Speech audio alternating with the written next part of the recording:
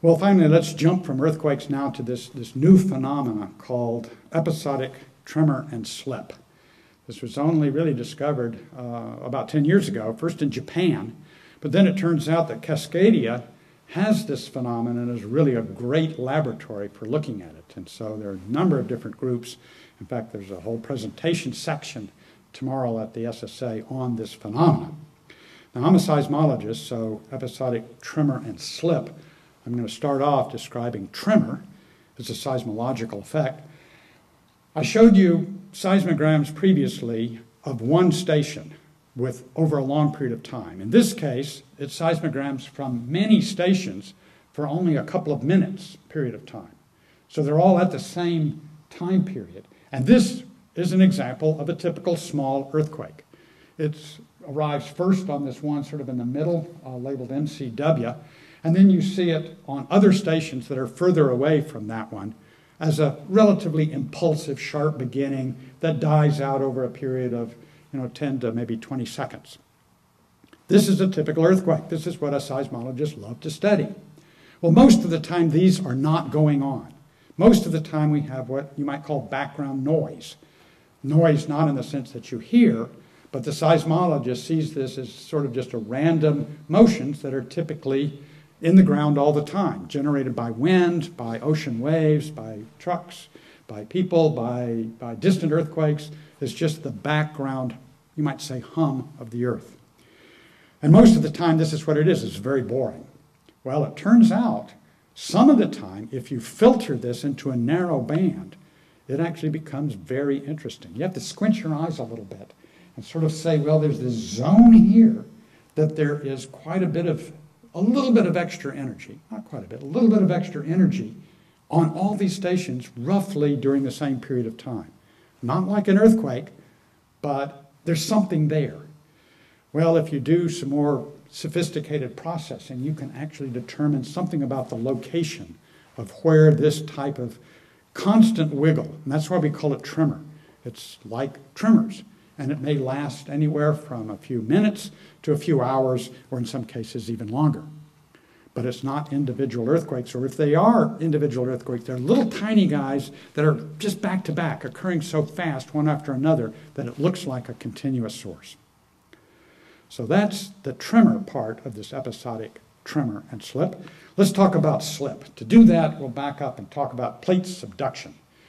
The oceanic plate descending under North America. That's what's taking place right under us here.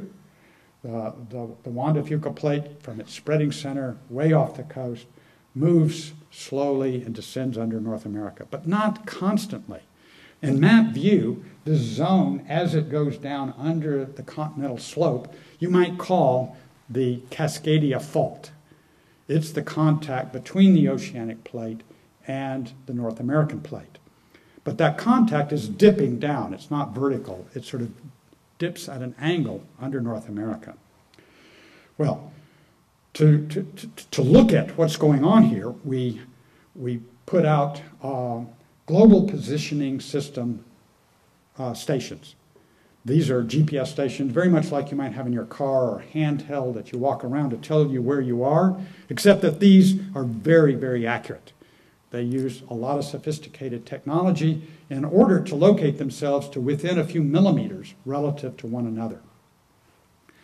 Well, if you then have this oceanic plate impinging on North America, and it's at a rate of about 4 centimeters a year, about the speed your fingernails grow, it's pushing against North America, but it's stuck. And it's stuck in this fault zone, going from where the fault cuts the surface inland at an angle down under the coast. We call this the locked zone. This is the zone that, when it goes, generates a massive earthquake, maybe magnitude 9. So most of the time, luckily right now, it's stuck and we're not having earthquakes. But what it's doing is squeezing the western side of North America, and we can measure that with these GPS instruments. They are moving slightly to the east. The further east you go, the less the motion. So just like a spring, it's pushing in. There's more motion out where it's locked, less as you go inland. And this is the status quo. That's what's going on actually right now in this part of the world. Well, every now and then, for a short period of time, maybe a week, 2 weeks, maybe as many as 3 weeks, some of these stations go the other way. They turn around and are moving back.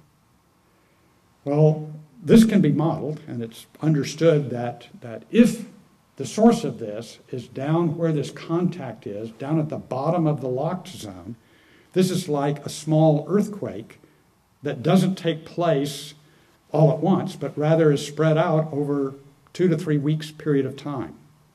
You can model that over what area it occurs and how much the motion is, just a few centimeters, during one of these events. And if you said, okay, that's like the failure in an earthquake, and you compressed it all into the same time period, i.e. a few seconds that it takes an earthquake to fail, that would be the equivalent of a magnitude 6 earthquake. So there's the slip part. So we've got the tremor and slip. What about the episodic part? Well, let's tie them together first. Let's look now on the side. Here is the locked zone going from off the coast down to what we now call the transition zone, something between the locked zone and the slipping part. We've for a long time thrown that in, but not really understood what it meant. Now we think that somehow the transition zone may be an area where you have, it's partially locked some of the time, but some of the time it actually slips a little bit back the other way, at least part of the transition zone. Well, the periodic part can be shown by, I should mention the deep tremor. Let's tie them together. The tremor, when you can locate it, appears to be somewhere near where this transition zone slippage is occurring, either just on that surface or perhaps above it somewhere. And there's continuing controversy on how much of it is where within that zone, because it's very hard to locate. This tremor is not like earthquakes that are easy to do. It's much more difficult to do so. So this is one of the interesting things that we're trying to study these days, is to get a much better handle on where this stuff takes place. Okay, let's really go to the time sequence.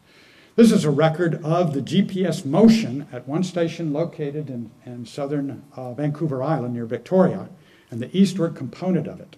And in the top part, you see the red lines are these lines that are roughly 14 months long, in which it's moving to the east. At the end of that period, it jumps back to the west just a little bit, and then it starts its march again.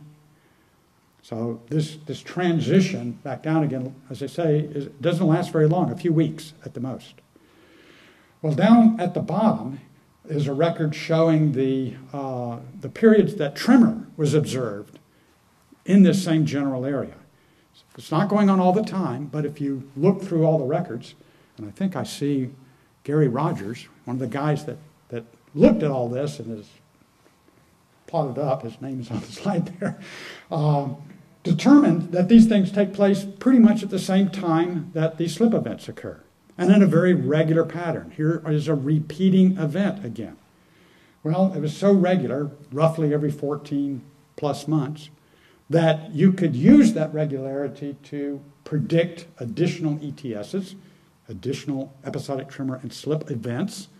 And I'll make a prediction today. The next one will occur this summer. Probably sort of the first couple of weeks of August, plus or minus maybe a month. But that's the next one of these regular cycles. And indeed, lots of us are gearing up to put out specialized instruments to look at the next one of these slow slip, tremor-producing events. Well, most of us have studied this in a lot of detail, and the group that's from the Geological Survey of Canada in Victoria has done a lot of the work, particularly on the geodetic side of this. But all up and down, lots of people are getting in the game now. And it's now known that it doesn't just occur in southern Vancouver Island, northern Washington, but in fact it actually covers pretty much all of Cascadia. And even this little zone in this plot in central Oregon that's missing is filled in if you look at a long enough period of time.